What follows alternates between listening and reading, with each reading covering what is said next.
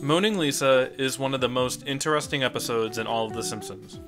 I think it might be the most interesting, but I don't know if that's a hot take I really want to defend. They've done a lot of quote-unquote interesting shows, after all. I've always admired this episode because of its super minimalist plot. This is an episode all about conveying an emotion. That's it. It's not necessarily about the things that actually happen to Lisa that is important. The focus is always on this general feeling, this general malaise. Just look at that opening shot. The dullness, the emptiness of Lisa just staring there. It's interesting how they construct this episode, in that they don't go for the typical plot of something bad happens and then Lisa gets depressed. They do this kind of story a lot in the series, it's a very logical framework. They frame this one almost like it's an existential depression. Lisa going through her nihilistic moment of wondering if it matters if she's alive, or contemplating the misery of the world. Early Simpsons sometimes had this weird existential bent to it. Reminds me a lot of Bart's Big Questions in that first Tracy Ullman short. Moaning Lisa is cool in how it demonstrates how sadness and depression can kind of wash over someone, how it affects Lisa's relationships with others. She creates this kind of loop of denying a muffin for herself, which further bums her out, which leads to more of these sad muffin situations. This episode is smart in demonstrating how Lisa does have a lot of external reasons to be unhappy, however. If it was all existential, it might come off as, why is she so emo for no reason? Mr. Largo is obviously pretty terrible toward her, and we see later her classmates talking about how unpopular she is. The scene with Homer complaining about her saxophone is kinda heartbreaking, especially as she offers to practice her fingering silently. This scene is obviously sad, but to the writer's credit, they have Homer also show empathy toward his daughter. This is season 1 Homer, who actually does have some grace still. The main thing with him is that it's interesting how he doesn't empower her in this scene.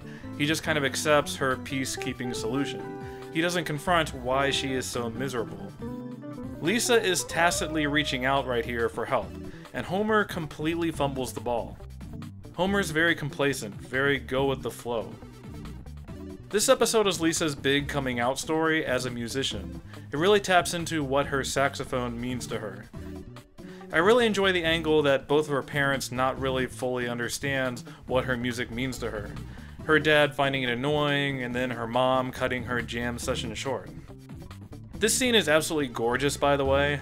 Love the giant fluorescent blue moon, the quiet ambiance of Lisa seeking out that music, the facial expressions and acting of both Lisa and Bleeding Gums Murphy. They do a nice job presenting Bleeding Gums as someone who doesn't necessarily have some sort of magical answer. He doesn't just swoop in and immediately solve her problems for her. He immediately states that the blues aren't necessarily about making yourself feel better. But he, and music in general, provides Lisa an outlet for her to express herself. He accepts Lisa for who she is and how she is feeling, even if she doesn't really have any real problems. I absolutely love how Marge whisks her away and then quickly apologizes. Nothing personal, I just fear the unknown. That's the kind of line that makes me love Marge as a comedic character. It's just such a Marge thing to say. So apologetic, but still so set in her ways. Perfect. Marge's character writing in particular is a huge standout in this episode. Probably just as interesting as Lisa's, to be honest. She really is the one who is trying to do something about Lisa's sadness. I like that they gave her that scene with Bart, where she encourages him to just be nice to her. They're showing both a thoughtfulness for Marge, as well as demonstrating that Bart actually does care about his sister. He doesn't necessarily know what to do, but Bart does give it the old college try. Good for him. Sucks for Moe, but good for him. Speaking of which, his B-plot with Homer, it's solid enough. Not the most memorable B-plot in the world, I suppose. I mean, it's barely a subplot at all. But it is an important one in balancing the tone of this episode. I kinda like the idea of Homer and Bart getting competitive over a video game. The way they taunt each other is very endearing and also believable. They're smart in that they don't devote a lot of time to this, as honestly, where is this plot really gonna go? But they do have a lot of fun embarrassing Homer by sending him to the arcade and stuff. I always wonder why this kid never really stuck around. He has a cool design and personality. He could have been a good addition to the show. Maybe he's too similar to Bart? I don't know. The only thing I really remember him from was the first level of the arcade game. Anyway, back to Marge again. This is a rare episode where we get that peek into her background, specifically her relationship with her mother. To be honest, this is probably the most compelling angle of the episode for me. I find it really interesting, the concept of how bad decisions or bad values instilled from previous generations can have lingering effects on future ones. You see shows like BoJack Horseman examine this to, well, a severely devastating effect. Marge's mom's outlook on smiling is pretty screwed up. The concept of always smiling so people know how good of a mommy she has. You can tell this really got instilled within Marge as a result. Because later on, here's what she tells Lisa in the car. I'm gonna do the full quote here because this is kind of the crux of the final act. It doesn't matter how you feel inside, you know. It's what shows up on the surface that counts.